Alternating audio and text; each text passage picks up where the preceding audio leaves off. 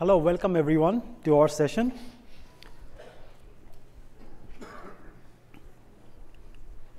Good morning. How you guys are doing? Any regrets? Awesome. Any regrets so far after coming to Vegas? No? Yes? Cool. So I'm sure this session is not going to make you regret. So we are going to talk about 5 ways that application insight can impact any cloud migration and cloud adoption. Myself is Subarno Mukherjee. I work with App Dynamics. I'm a solution architect, and I work specifically with AWS as our partner. So in next 60 minutes, we will see 5 areas that we are seeing how our customers are leveraging APM and App Dynamics to accelerate their cloud migration project, and also how they are leveraging our capabilities to natively monitor applications that are running on AWS. So let's move ahead. So this is the legal disclaimer that I'm supposed to show you. I expect you guys are all very fast reader, so I'll leave it there for 5 seconds and expect you guys to read it all. Done? So let me start with a little story here. So last week, and it is a true story, by the way. So last week, me and my wife, we were shopping for her car. We were test driving Acura RDX. It's a nice car, drives well. My wife liked it. The drive was smooth. It was calm and quiet. She liked the handling and everything. And she was trying the other controls, like navigation, the Apple AirPlay, and stuff like that. And she was trying to navigate something. And she said, I hate it.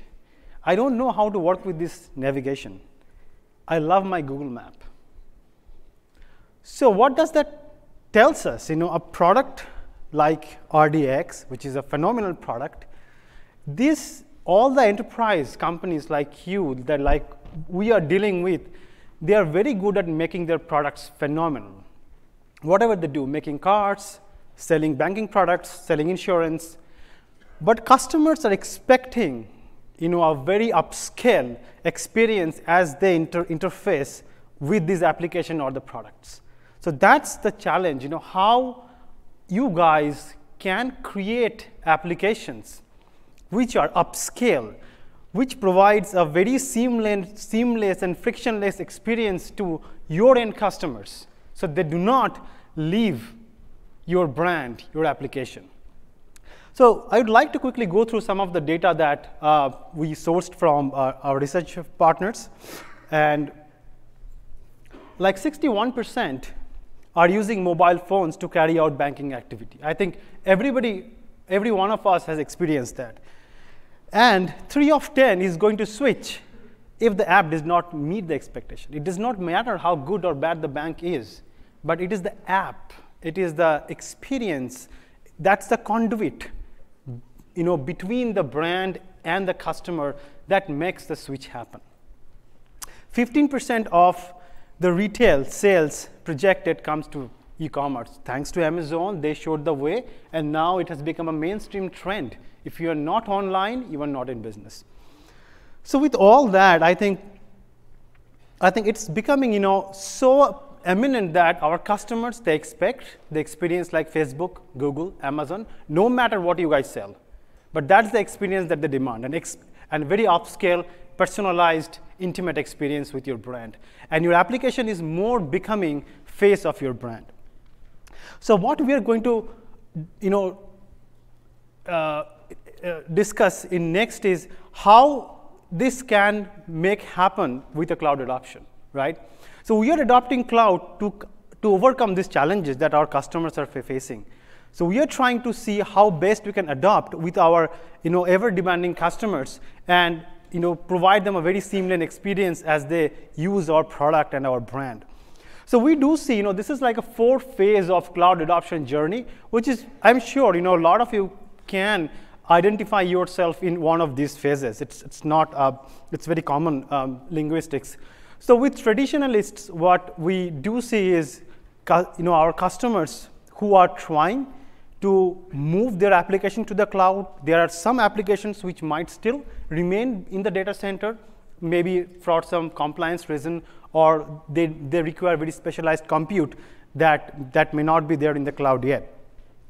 The next one is pragmatist, and that's where customers try to migrate their application.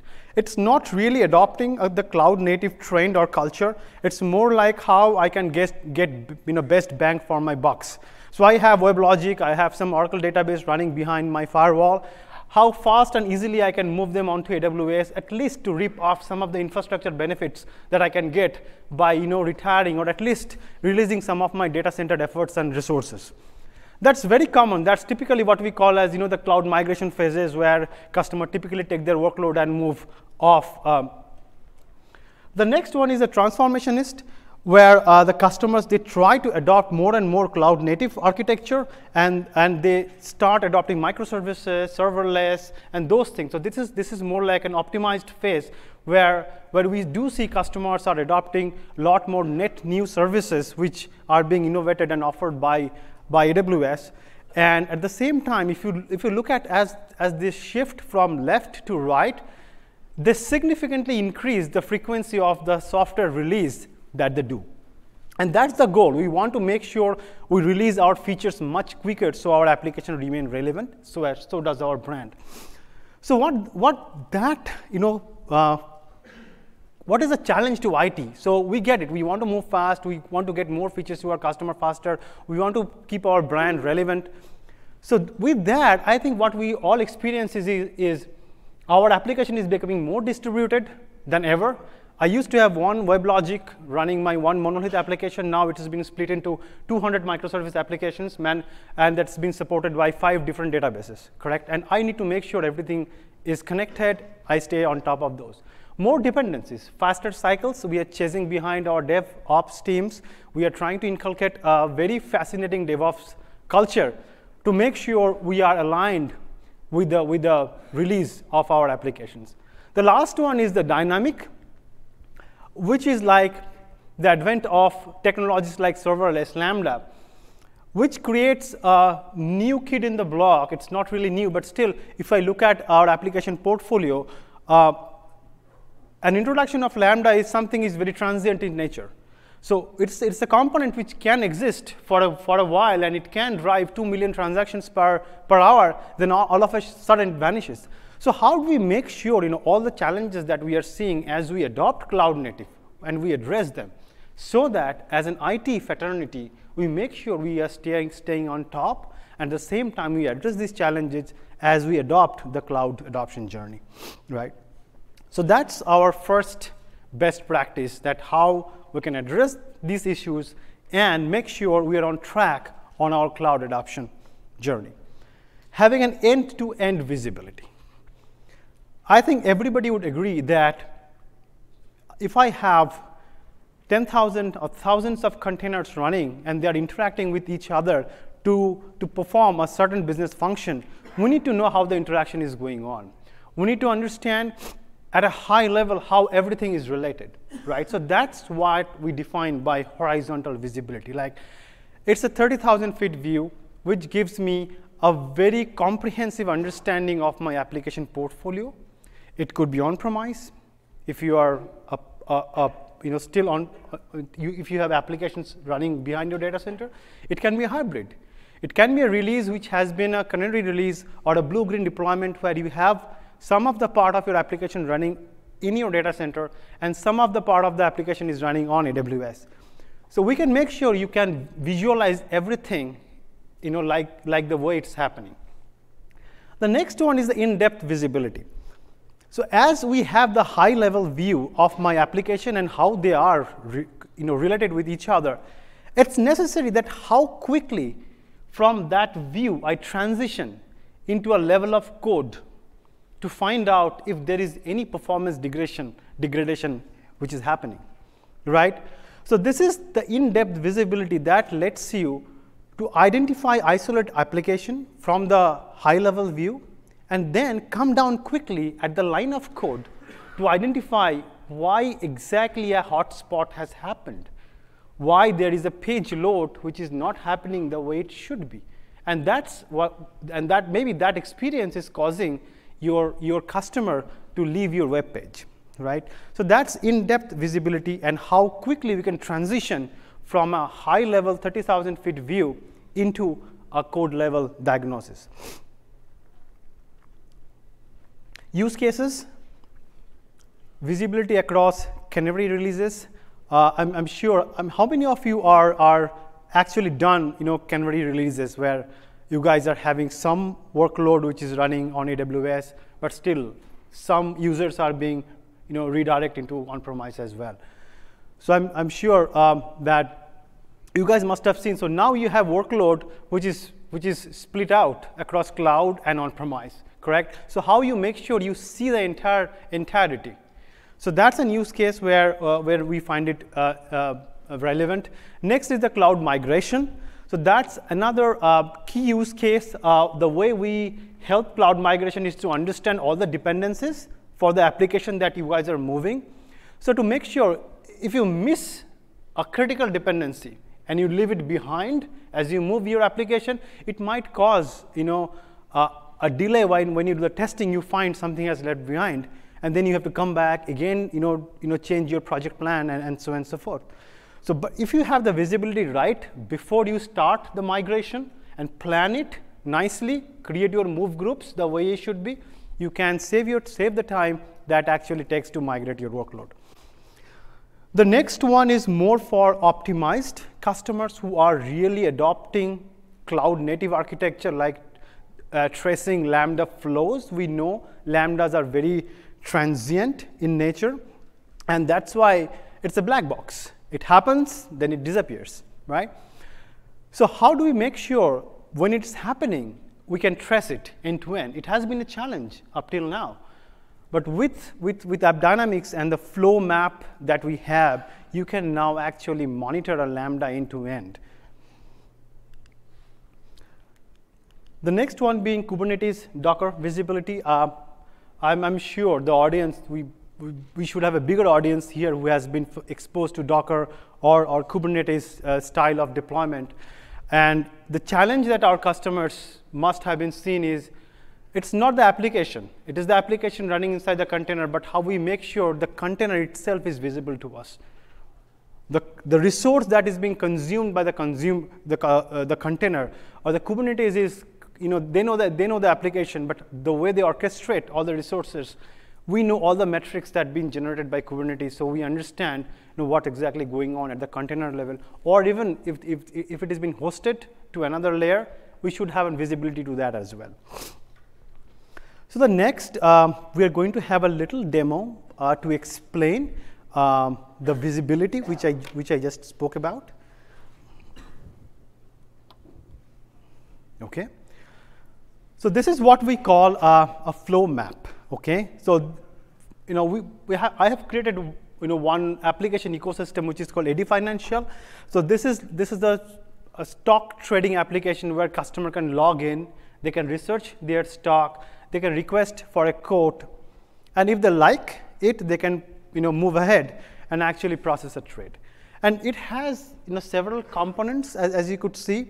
We have an order processing node, we have a quote service, we have an account management, we have a web front end that is used by customers to actually interact with the product.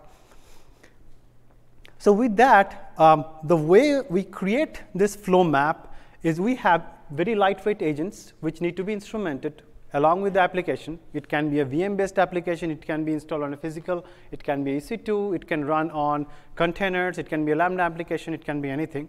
And we can, as we instrument these applications, so we use a tag and follow mechanism. So every transaction, each and every transaction which is being processed by any of these applications, we tag and follow them, and that's how we create this flow map for you.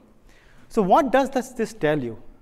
This is your 30,000 feet view of all the applications that are part of this specific application portfolio which is processing your loan, right? Now, let's take an example. Since we are talking about cloud migration here, so I'll talk about cloud migration a little bit, and I'll show you how this feature is going to help you to make a move into the cloud. But also, I'll share some of the cloud adoption use cases as well as we follow through. So with that, let's take an hypothetical situation where I'm the owner of this application, AD Financial, and I need to move this application into AWS. So this is a typical lift and shift use case. Now, if I take a look at this view, which is a 30,000 feet view, I do see different components, and some of the components are having issues, like order processing, the code service, and I think few other, like account management. So in any cloud migration project, the biggest challenge is how quickly I can establish my ROI, right?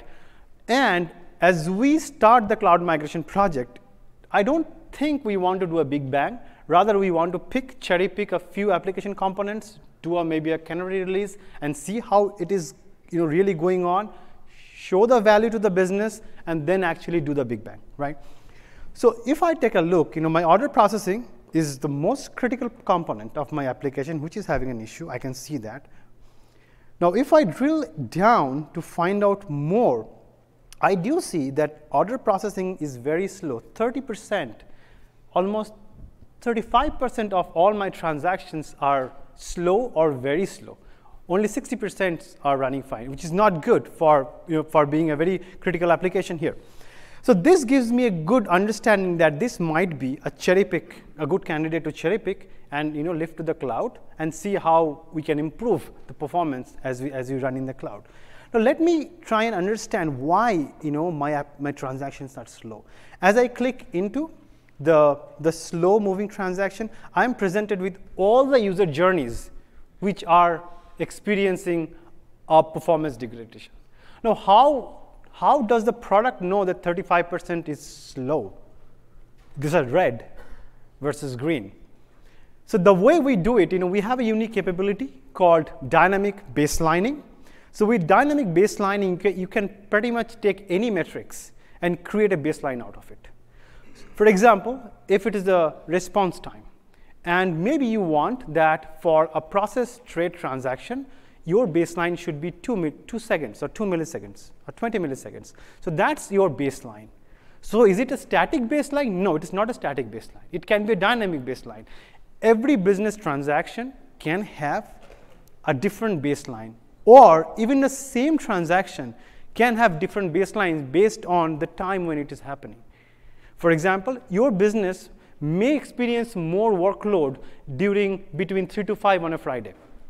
And it may have a different workload on a Monday or a Tuesday or a Wednesday. So all those things we configure as we define the baseline. So it is a completely dynamic based on the way your transaction interacts with your customer. So it is not static at all. Now with that, as we set that up, what the next thing you can do with the product is anything that deviates from the baseline is not normal. It's very simple, right? Anything that's under the baseline is green. Anything that goes beyond the baseline is red. Sometimes you may see yellow as well when it kind of reaches to the threshold. So with that, that's how we created this bucket where you can really focus. You don't have to look into all other areas which does not have an issue. So if I double click on one of this, I am taken into a very code level detail. So this is a typical stack trace that take me to the line of the code, and I can see that a specific JDBC call is taking so much time. And this tells me that there is a problem with the resource waiting. So my method is waiting for a database resource to get freed. That's why it is taking so much time. So this again gives me an understanding that this might be a resource problem and a scalability problem. And if I move this application into AWS, we might be able to solve it, right?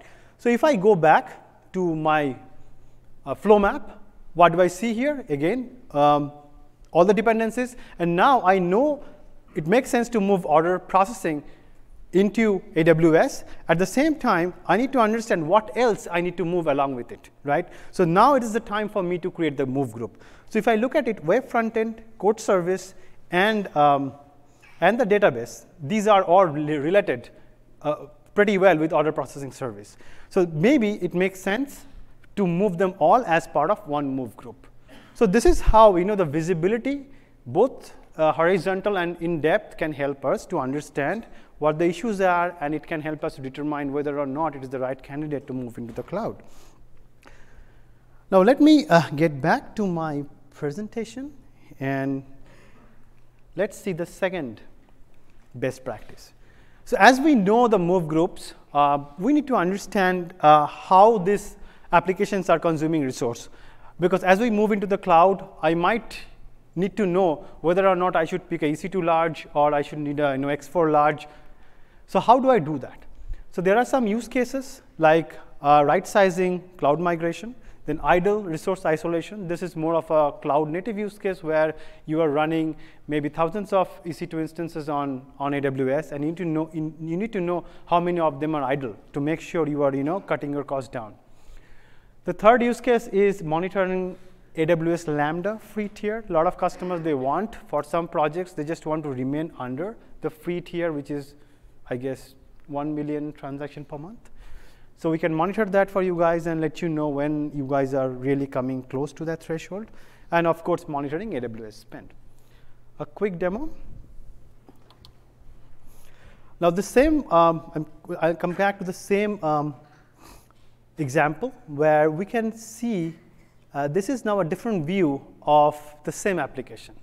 The same application, we were looking at a flow map. So this gives you a very physical or infrastructure level metrics like how many nodes. Like the account management application has 3 nodes. It is running on a like 64-bit JDK server.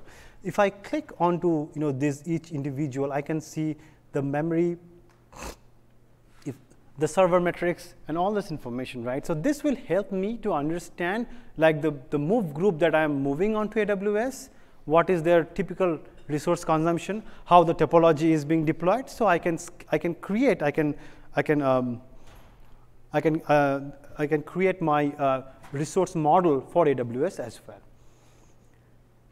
So let me go back to the presentation again. So this is going to be the third area, that as we make a move. So I planned my migration. We have moved the move group into AWS. Now the next is, how do I prove that the migration is a success? It's actually working for me. So that's the next thing is all about, that how we make a validate that my workload before and after migration. It is a side-by-side comparison. How can I do that? So AppDynamics provide us a way to accomplish that. I can have a technical comparison.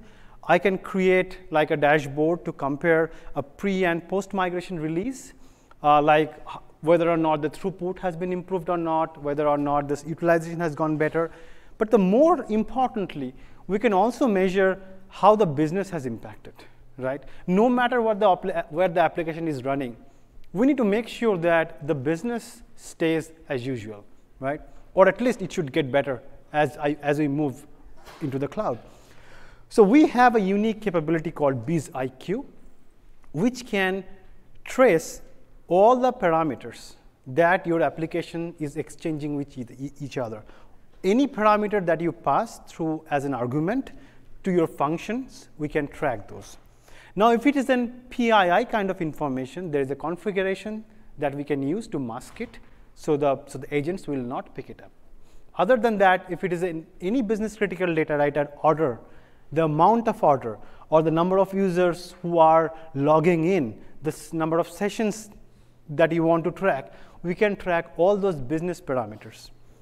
More to it, what we can do, we can correlate these business metrics with the application performance and let you know that there is a flaw in the web page, and that's why you are losing 20 customers every minute. People are not actually going to check out page because of an issue in the add to cart functionality. So we can really correlate the business experience with the technical flaws and give you a very crisp leading indicator where to look for the issue and quickly resolve that. The same feature, BizIQ, we can use to do a release validation. So we can instrument the applications in a way that we can compare your application before and after migration. So the third dimension of validation is the user experience, right? So no matter where the application is running, it's being interacted by the user. The user can be spread across many geographies. They might be using different devices, laptops, different versions of OS. So we can also measure how the user experience is as they interact with the application. And the same way we can create a scorecard like before and after migration. So the validation is done it's like a 360-degree validation from technology perspective, from business data perspective, and from the user experience perspective. So we do not leave any stone unturned.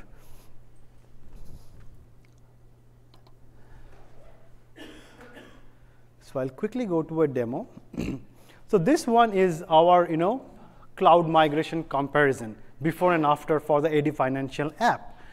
So if we look at this one, at the top we are collecting some of the business metrics like pre-trade volume, percentage of users who are trading it, the performance, right?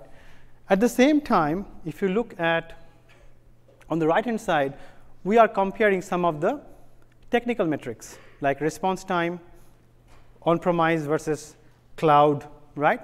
So we can clearly see that on-premise, we had those funny peaks when we are experiencing the load, correct? So this was pretty much in line with our analysis, that as we see more demand, we saw a resource constraint.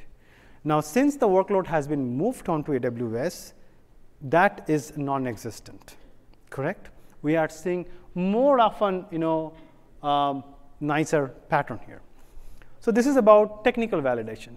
Now, I would like to have your attention in this area, which is the conversion rate. Now, if you remember, this application was pretty simple application. Customer are logging in, then coming to account home, then researching stock, getting a quote, then processing the trade.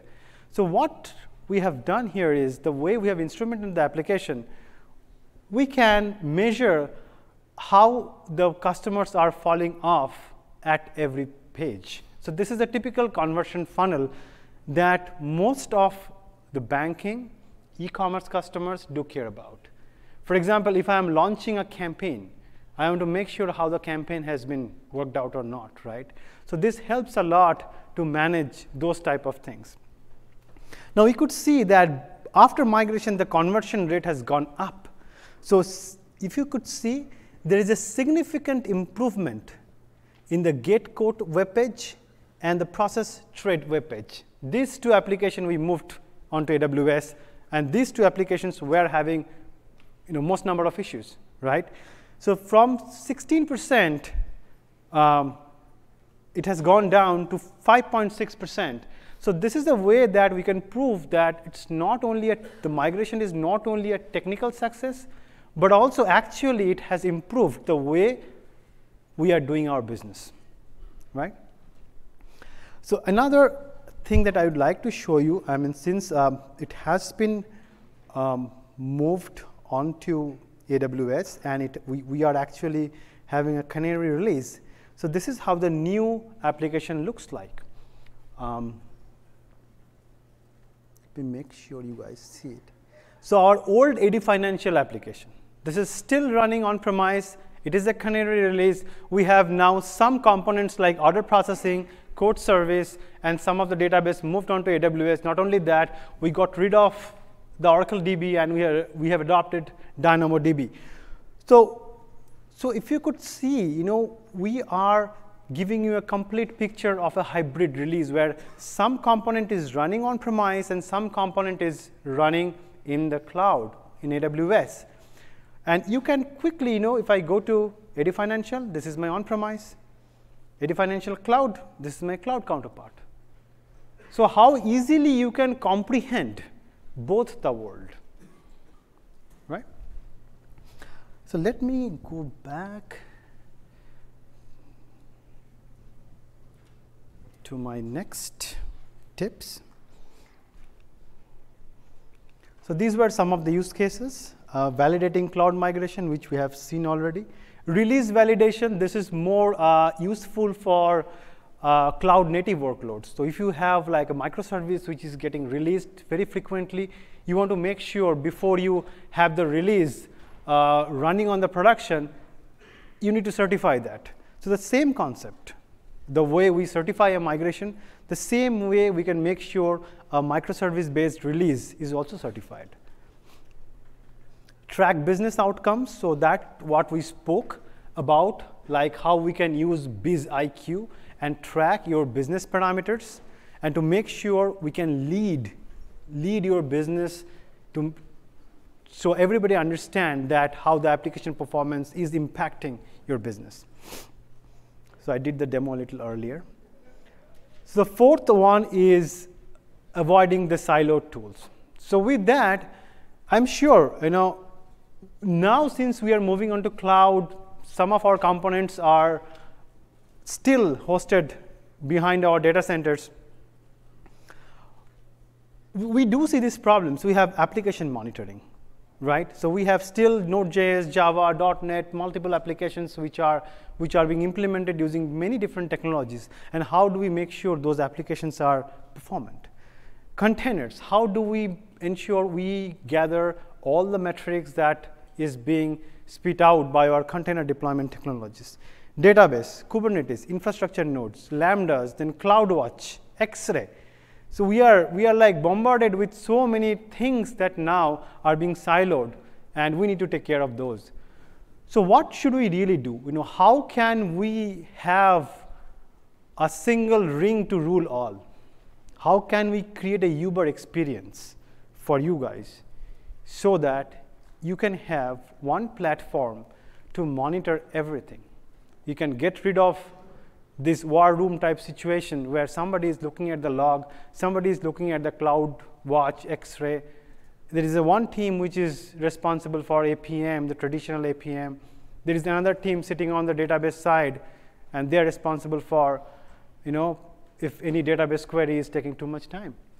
How we can bridge the gap and make the triage of any performance issue simplified.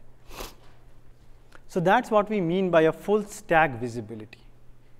How we can ensure that we can bring everything together, bundle them in one platform, so we have everything that we need from one product. We don't have to hop around multiple user interfaces which are not correlated and struggle to find out a triage. Now, this is a heavily loaded slide. My apology for that. But let me try to explain this, what I'm trying to say. So we have, if you look at the box on the right-hand side, which is a little purple, so we have all the application, all the services like EC2, Beanstalk, ECS, EKS, RDS, S3. I'm sure these are very familiar to you all, and you guys use extensively these services to run your applications. So these are the services where we run our Java, Node.js, Python, all the applications, correct? So these are the key APM candidates, right? So this is where our code lives, our applications lives. We need to make sure we instrument them. Now, AppDynamics has a native capability to support the full APM function for any workload which may be running in these services. So we extend complete APM support for these services which you can use to run your workloads. You can have end-user management. You can have application agents to monitor Node.js, Python, Java application. You can have our Kubernetes agent to monitor an EKS cluster or an ECS cluster. We can use database agent to monitor any RDS or even Aurora DB.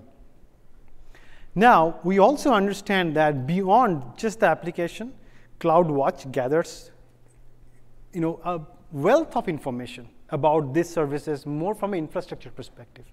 So we do have also integration with CloudWatch, and we can grab all the CloudWatch metrics and have it presented for you in the same context. So how many of you are using CloudWatch extensively? A lot? Okay.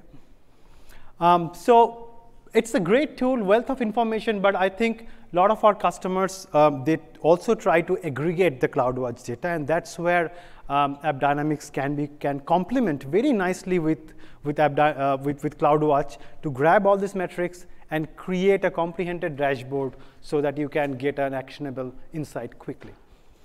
Now the box on the other side, on green, so these are typically non-APM candidate, like Route 53 or auto scaling. These are more like a first-class services where you don't run your application or run your code. These are more used as part of your application, correct? So we do have we don't have APM support for those because they are not APM candidate, but we do have extensions, CloudWatch extension. So any CloudWatch data that you would like to gather about those services, we can make them available as well. The same applies for Amazon X-Ray. So any traces that is being captured by X-Ray, we can get it imported as well in real time into our platform. So with that, I think, let me summarize. We talked about core APM capability, CloudWatch integration, and X-Ray integration. And all the metrics that we are getting, all the goodies, are being reported onto the controller. So the controller is what I have been demoing this far. So the nice dashboards, that's the controller. All the metrics that we gather are eventually reported in the controller. That's where we get all the out-of-the-box dashboarding capabilities, like flow maps and all. So for the controller perspective, there are a few ways that you can procure the controller. It can be a SaaS-based controller. And we offer our SaaS-based controller in multiple AWS regions. Also, if you guys want to have the controller installed behind your VPC, that's also an option. We have a CloudFormation template that can be used to make the installation simplified.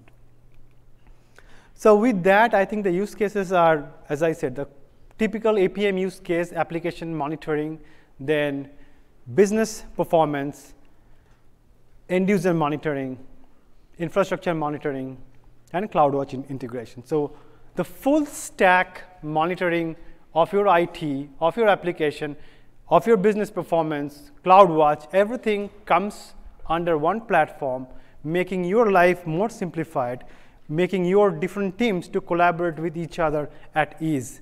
And that's how we can reduce war rooms, reduce MTTR, get to the root cause much faster than later. So we would do a little show time here. So we have seen the APM piece of it already. So the core functionalities of APM and infrastructure, I think I have covered in my previous demos. So what we will do now, show you a little glimpse of our CloudWatch capability. Like this is a dashboard that we have created for this demo where we can track all the different AWS services that we are using. This is the high-level dashboard. One of our customers are, I came across a few use cases where they really want to have from an operations perspective, they want to have a very high-level view to understand what's going on across multiple regions, multiple accounts, many services. So this kind of dashboard really helped them to comprehend everything in one page. And as we want, we can really go down. For example, if I need to understand how my EC2s are doing, I can simply click into it and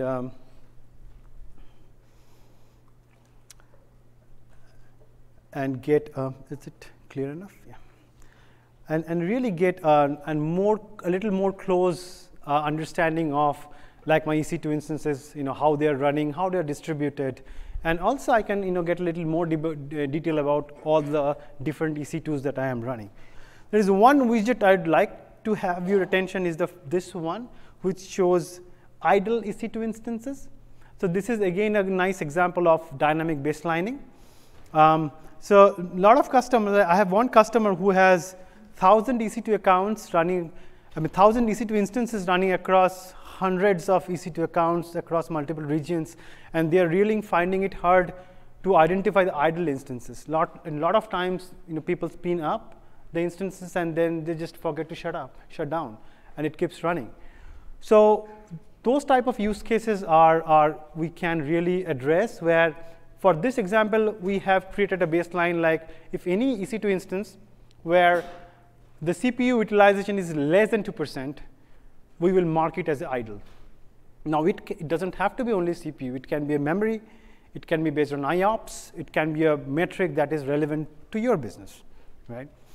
So this is how we can, have more comprehensive view around AWS different services, and we can drill down. I'd like to show you also our Lambda dashboard, which is tracking the CloudWatch data for the Lambda functions. We are doing here the aggregation. Also, at the top widget, you can see where it is aggregating all the Lambda functions which are running in this account. And also, we are tracking all the individual Lambda functions like add payment, add shipping, credit check, and showing with the very basic Lambda metrics.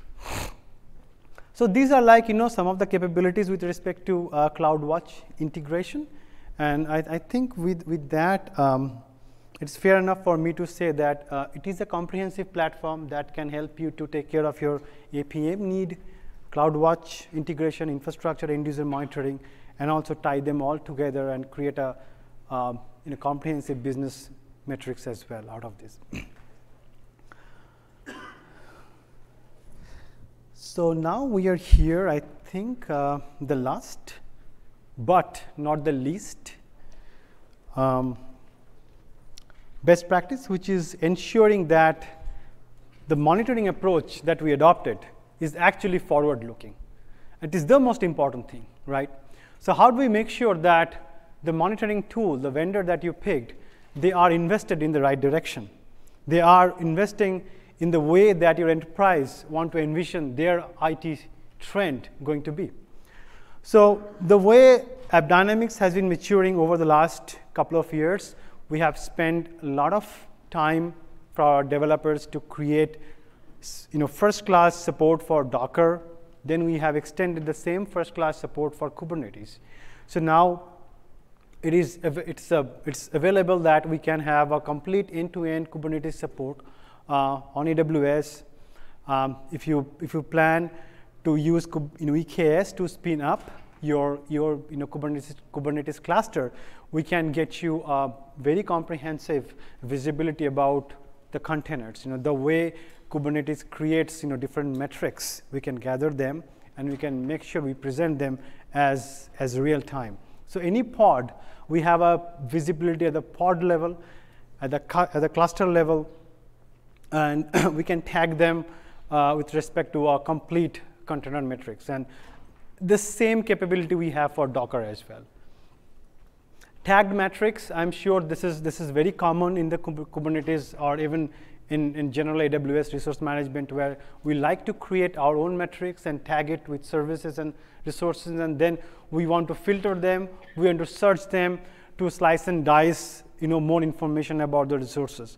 So we have out-of-the-box support for tagged metrics, which we can use to create dashboard, to create health rules, and to create metrics that might be relevant for you. The same thing. The next one is being support for serverless, AWS Lambda. How many of you are using Lambda or have been exposed to Lambda? Okay.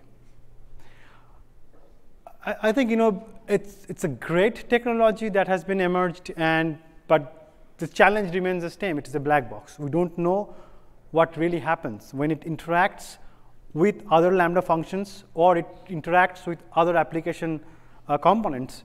Then we lose the visibility. There is no way we can trace it because it is transient in nature. So that's why we have released our Lambda capability to monitor the Lambda functions end to end. So with that, we should be able to present you flow maps very much like our core APM, other, core APM support for any other products. The way we instrument Node.js, Java. So it is a very similar way. Now you can trace and flow the Lambda function and see how every transaction has been taken place. We can also drill down into the Lambda function to understand if there is any hotspot. And I think we also have our CloudWatch integration to ingest any CloudWatch metrics that has been captured for the Lambdas, which I showed as part of my last demo. Now, this is all about like today's session here, but it does not end here. So let me summarize what we have discussed so far. There are 5 ways that we can make you guys successfully adopt and migrate into cloud, and that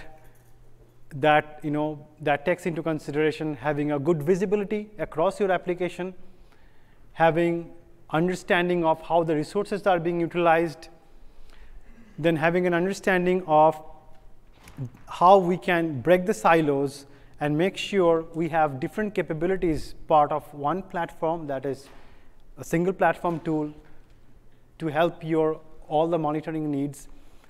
And the next one was business, how we can tie the business metrics back to the application performance so we understand how the application performance is impacting my business outcome.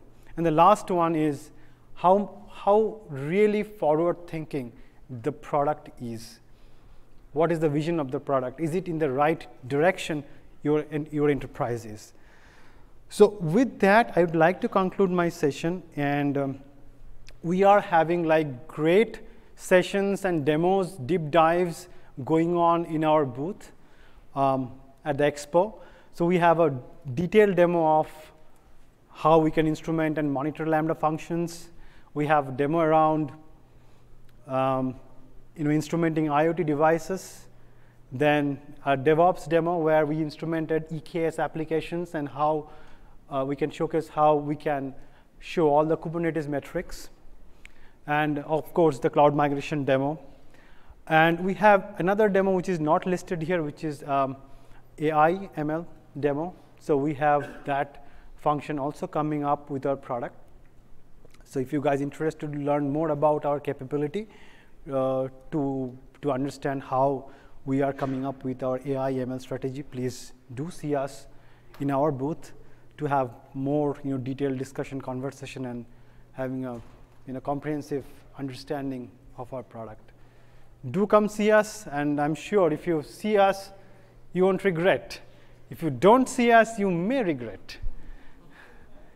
So hope to see you guys on the floor. We have great sessions and great goodies also that you guys can take with you, along with the knowledge. Thank you for joining me. If you guys have any questions, let me know.